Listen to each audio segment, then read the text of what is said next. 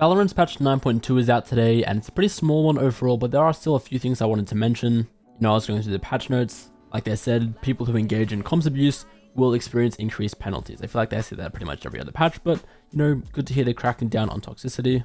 There's a little bug fix with Neon, yeah, cool, whatever. Icebox added to console, great. But then there were two, UI changes, and one of them is to the combat report. So this is the little thing that shows up on the right side of your screen every time a round ends, showing you the damage dealt, abilities used, things like that. And admittedly, this isn't a massive change. I'll put the side by side there. The main difference is they just made the numbers bolder, and the agent icon that you either shot or killed you got shifted a little bit to the left and is now cut off by that arrow. But still, they changed the combat report. There's an update on that. And then they also changed the agent select menu. So now you'll notice when you load into a game of Valorant that all the agents are on the left side of your screen, and that is where you will select them from. It does also show a picture of the map now alongside the name of it, so I think that's a nice change overall. And this one will take some getting used to, but I don't think it's a bad thing by any means.